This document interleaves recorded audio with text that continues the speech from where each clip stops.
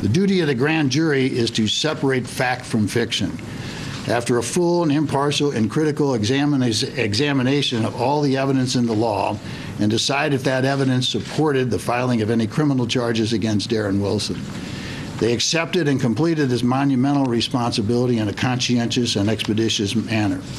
It is important to note here and say again that they are the only people who have heard and examined every witness and every piece of evidence. They discussed and debated the evidence among themselves before arriving at their collective decision.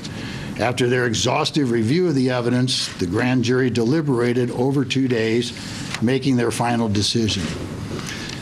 They determined that no probable cause exists to file any charge against Officer Wilson and returned a no true bill on each of the 5 indictments.